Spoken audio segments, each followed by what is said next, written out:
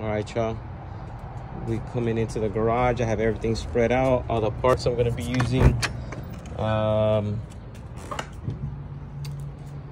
For the frame is already in place. I put it up on jack stands. Gonna start putting it back together. But yeah, pretty much saw painted gloss black with that POL 15. All the parts spread out here that I'm gonna be using. Everything back from powder coat. I got my drop springs, drop shocks. I'm going with a two front, 3 rear drop springs. We got the Tin Works transmission cross member that came out really nice. These are the brackets for it. Transmission mount. I got the spindles from the 75 truck frame. I got Tin Works LS motor mounts, and it came with those energy suspension motor mounts. The U bolts for that rear end. What is it? The rear end conversion kit. I got the CPP. What is that? Power steering update. So I'm gonna use the 75-76 power steering pump. Gearbox. And then this is the major part that you need right here to make that disc brake kit work. So on one side, it's for your 73 to 78 outer tie rod end. And then on the other side, it's your 65 truck inner tie rod end. So this is pretty much is your we'll connect them both together. Different thread sizes. Those are all my Moog inner and outer tie rods, ball joints, Idler arm. We have the bottom A arms, the top A arms. I got all my, took a trip out to the truck shop in Orange. I got all that. I got a bunch of other stuff needed to complete the frame. But yeah, the rear end's back in the back somewhere. So pretty much, oh yeah. And then these, I gotta get those resurfaced, and I'm gonna go through the bearings. If the bearings are good, I'm just gonna put them on. These, I'm just gonna sandblast them and paint them some high temperature, you know, maybe black, red, maybe some of the pops. But yeah, here's the frame back on there. Oh yeah, that's the cutouts. Yeah, I'm really happy with that POL 15. Saved myself like 800, 900 bucks instead of taking it to get powder coated.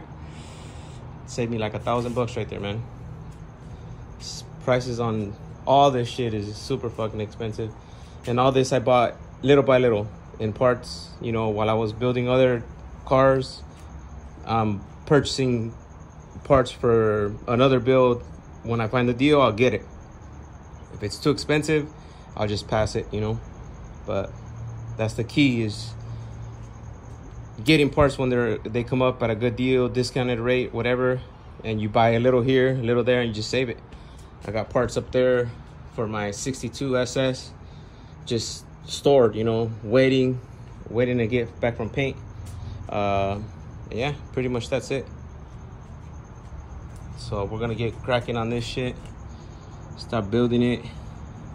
It's gonna have 22-inch transports, LS motor. Speaking of the LS motor, here's the LS motor right here. The 5.3 4L60E. I got all the parts for that, for the DOD delete. I already ordered the cam from BTR. This is all my gaskets, head gaskets. You know, I got more stuff over here. So all that shit, you know, seals, what else? Pretty much, yeah, pretty much I'm waiting on that BTR cam I'm getting the BTR stage 1 cam with some GM Performance 0.550 springs, some new push rods.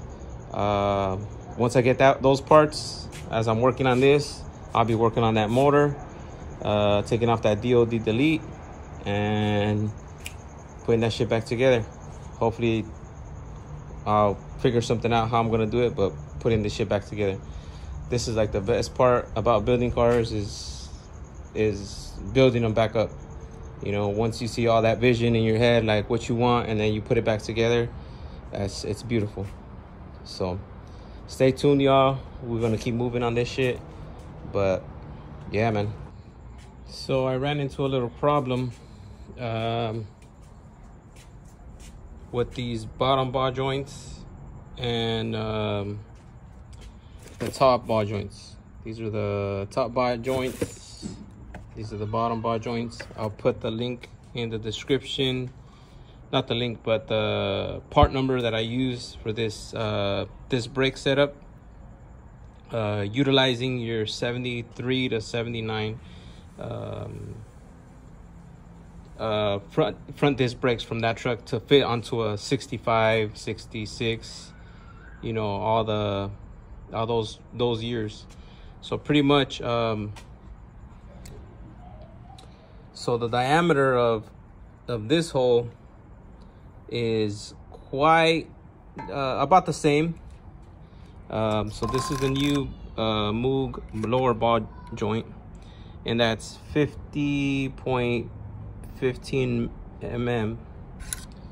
And then if you go here, it doesn't fit, so that one has to be lowered. Well, I have to widen this up. Well, you gotta take into consideration also the powder coat. The powder coat's kind of thick, so I'm gonna clean that up, so it's just a little bit. But this top ball joint, it's a lot bigger. So that's the only difference in the ball joints. It's the 75, 73 ball joints are a lot bigger. So what I had to do is I had to grind that hole, pretty much just widen it up to get this ball joint to fit in there. I got it done, but yeah, so we got to do the same thing to this one, to the bottom ones. Not as much as the top ones, but got that one done. We on our suspension today. That one's done. The both top ones are done. I'm doing the grinding out here.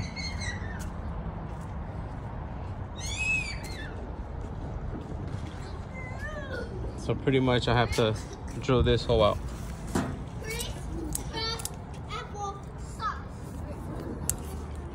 So you've got to get one of these to, it makes it a lot easier.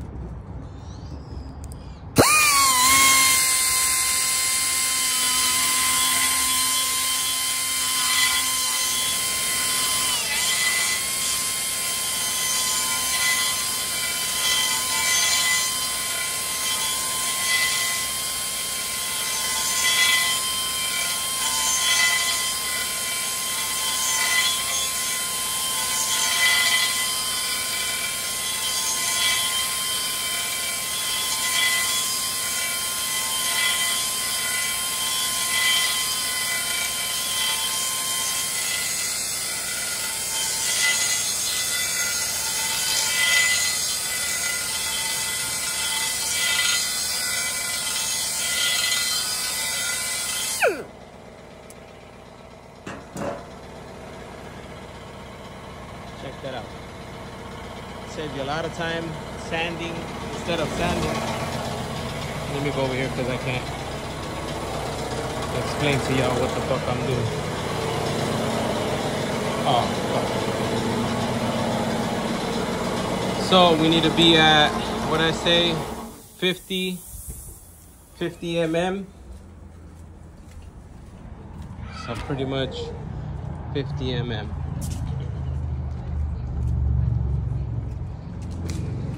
Kids out there in the pool.